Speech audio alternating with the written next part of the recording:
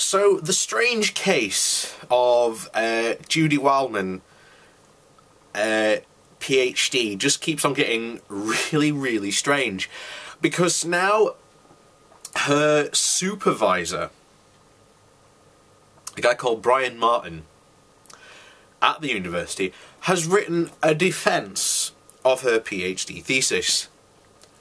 And oh my, oh my, oh my. This just keeps on getting stranger and stranger and stranger the more stuff comes out about this. Because no one is saying, right, let's get to one of the carts and the main core criticisms. Like, particularly Brian and other basically anti-vaccine people have basically using as their main core argument. She has academic freedom to write this paper. No one is making this argument that she doesn't have the right to make this paper. What we are saying, people who are pro-vaccination, and people, again, who have read her vaccination paper, and oh my god, some of the stuff she says in there is out-and-out pseudoscience, conspiracy theories, with no evidence to back up what she is saying. And again, she got a PhD for providing no evidence to back her support. How did she get this PhD? This is the question that everyone, you know, from Australia to the UK is asking. How the hell did she end up getting this PhD when she has provided no evidence? So now we go on to a supervisor, a guy called Brian Martin. Now, from what I can understand, looking into this guy, he is a physicist. From what I understand, that's what his PhD's in. And again, this just doesn't make any sense to me, because you've got somebody studying social sciences who's doing a PhD in philosophy, writing her PhD thesis on the critical analysis of the Australian government's vaccination policy, who is then being overseen by someone who is a physicist.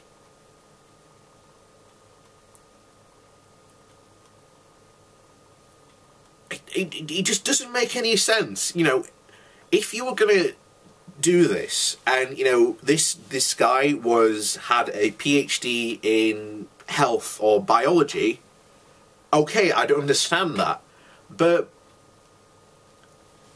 what went wrong here?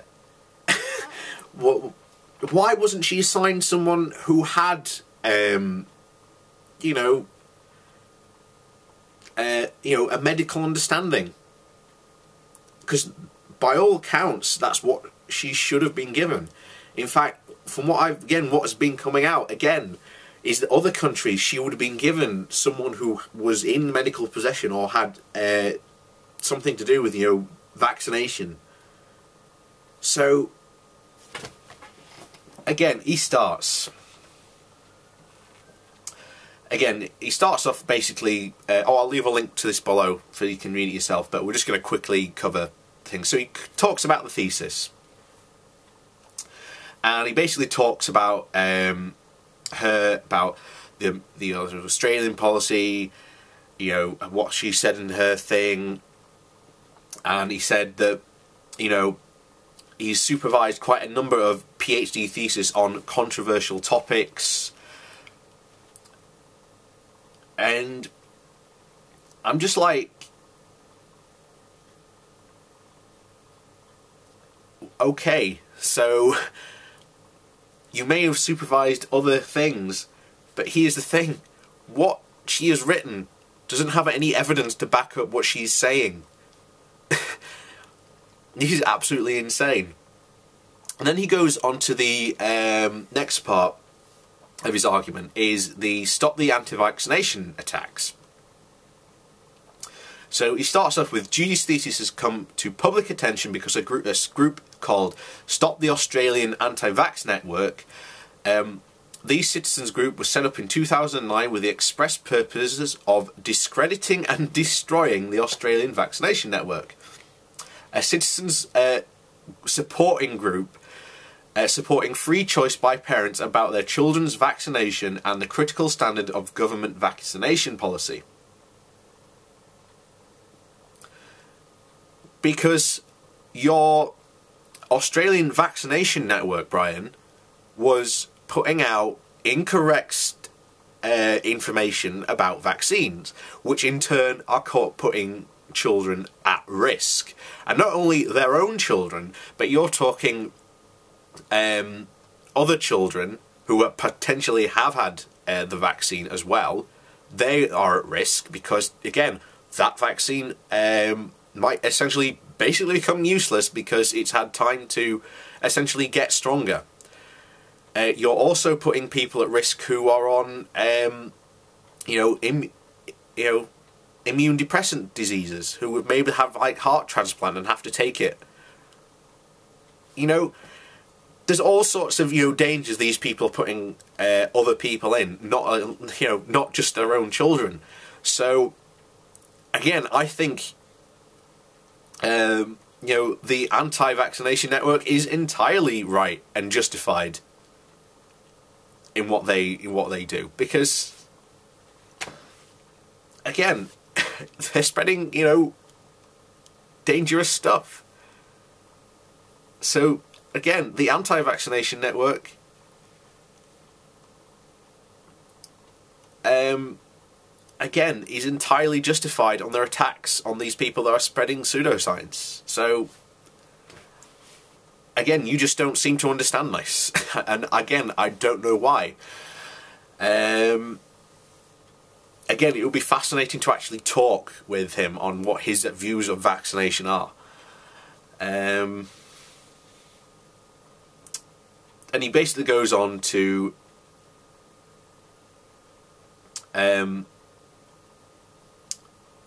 they try to stop the students' research. Yeah, because again, she's basically posted again exactly what the other guys are saying. You say, oh, it's free choice. It's not free choice. It's being an idiot.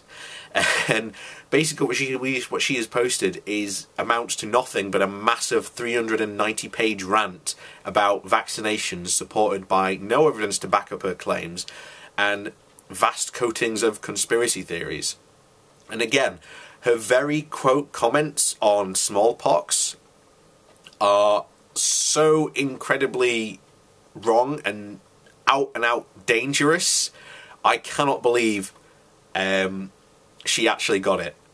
If she actually had to do a PhD defence, as she would have had to do in any other country except, from what I can tell, Australia, she would have been ripped to pieces. She would have not have got her PhD thesis if she'd had to do a PhD defence.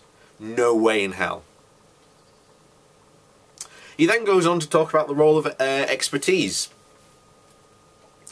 And says that some others apparently believe that only people qualified to comment about vaccination policy are experts who have degree and referenced publications in scientific journals.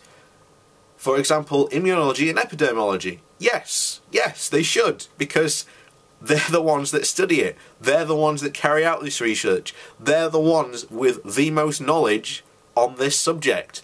Judy Wilyman did not approach anyone about doing this for her research, which, considering she's writing a PhD thesis on vaccinations, is quite unusual.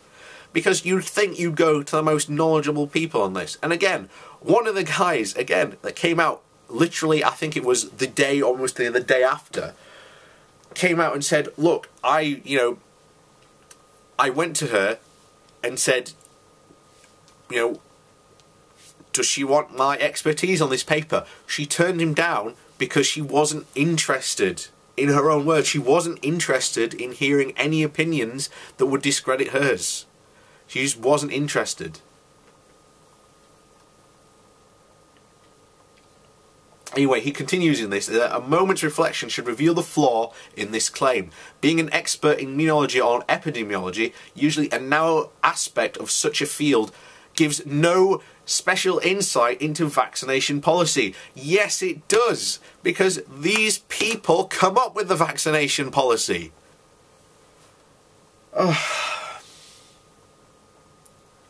Again, we go on to next is the supervision and examination. He says starts some SNVAs, which is Stop the Anti-Vaccine Network, have claimed that I am not qualified to supervise a thesis on vaccination policy because I have no specialist scientific credentials in the field. He says his PhD is in theoretical physics. So again, I have to wonder, why are you supervising this?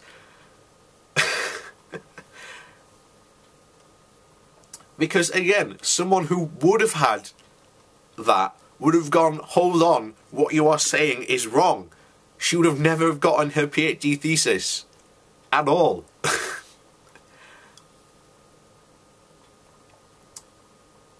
And again, he goes on to say, oh well, we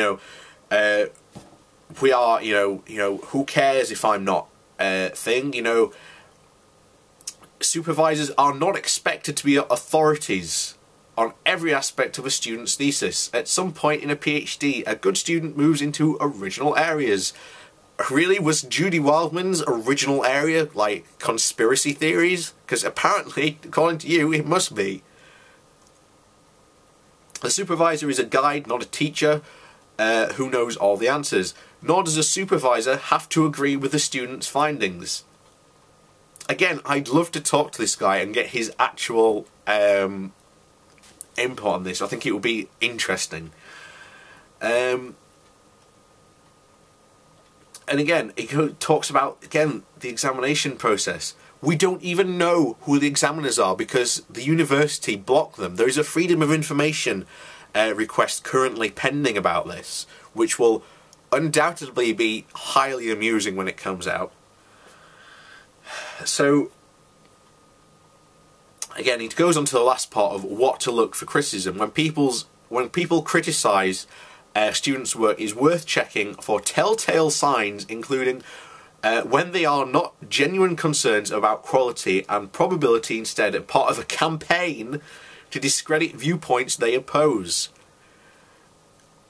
This is just not a viewpoint. This is scientific consensus that vaccinations work. And your student has written a paper criticising the very way that vaccines do not work, and yet she has ignored hundreds, if not thousands, of papers saying that vaccinations work. She has ignored a guy who who works for the World Health Organization, who is very speciality is in immunization and epidemiology. She ignored him. That's valid criticism. Why the hell would she ignore all this research?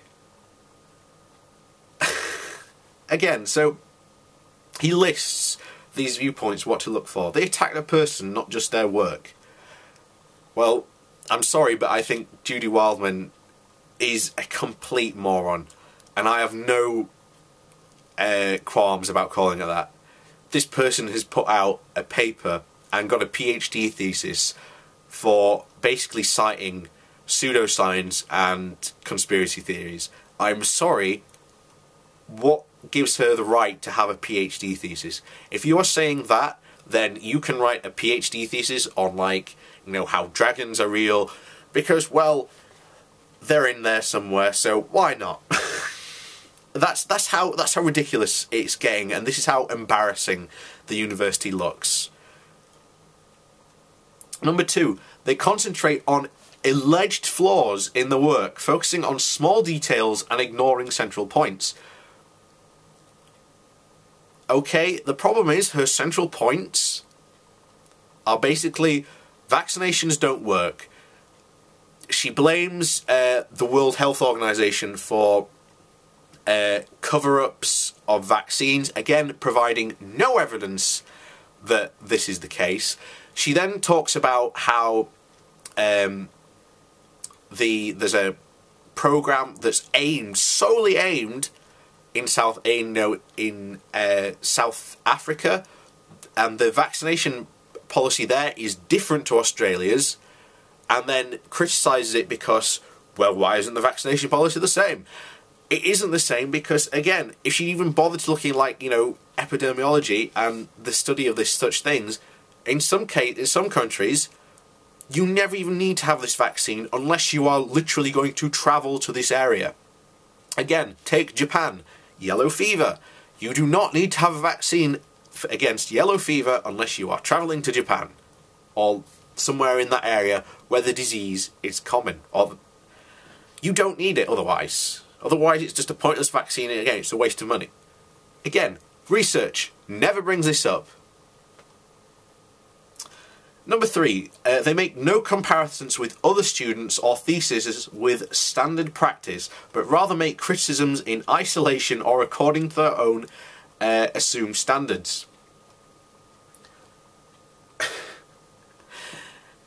Okay, again, I never went as high as a PhD thesis. I have a Bachelor of Science in Media Production. Right? No, I'm not qualified to comment on, you know, vaccination policies and things like that. I never would. But, you know, I trust, you know, expertise of other people and the fact that there is a large scientific consensus as well as a mountain of evidence I could read on that subject. And yet, again, your student has chosen to do none of this. Number 4, they assume that findings contrary to what they believe is correct and must be wrong or dangerous or both. Yes, they are, because again, there is a mountain of evidence that say vaccines work, and yet your student has ignored all this, you know, vast evidence, and again cherry-picked her own studies, her own evidence that are thoroughly discredited studies. What are we to make of this in all goodness sense? Because again, this saga just keeps on getting stranger and stranger and stranger. And his conclusion is that the attacks on Judy Wilyman and her PhD research should be understood as part of a campaign to denigrate and discourage anyone who dares make public criticisms of standard vaccination policy. No one is saying that she doesn't have the right to do so. What they are saying is that if she wants to criticise policy, she should have evidence to back up her points. And the evidence that she presented is pseudoscience, it's conspiracy theories, and it's papers that have been shown to be wrong. And her opinions on what smallpox, and the fact that we should run a study on smallpox where without vaccinating people, by the way, and we'll get into this later, right? That's her, what she says. And again, I'll do a video separate because, oh my god, it's ridiculous. But this is not a coordinated campaign. What we are trying to understand is how the hell she managed to get a PhD purely based on what her evidence is saying.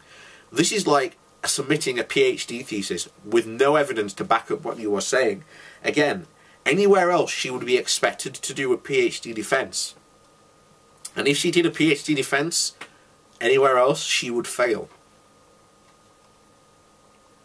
Except in Australia, where your PhD is sent off to other people who, again, the university haven't named, and as a result, a Freedom of Information Act has to be submitted to these people to find out who they are. You know, this saga has gone from, you know, absolutely what the hell is going on to, oh my god, what the hell is going on? Why has this person got a PhD thesis? That is literally at the point we are at now. What's even worse is that this gives the anti-vaxxers, you know, almost a seal of authority when they have nothing. She has essentially become this martyr, And, you know, you look on, there's a number of people have written, hooray for Judy Wilyman for getting this PhD thesis. And it is absolutely insane. And remember, this is not the first time this has happened. She wrote her master's thesis on a similar topic. The fact that she has got a PhD is out and out unbelievable. I cannot believe the university would do this. And it makes them look like idiots. It generally does. In any other university in the world, this would not fly. There is absolutely no way this would pass. Absolutely no way. And yet, here we are. Yeah, it is absolutely insane, and I'm going to keep on following tabs on this story now and again, because, as I've said, it just gets more and more weirder. You know, the deeper down the rabbit hole we go, the weirder it becomes.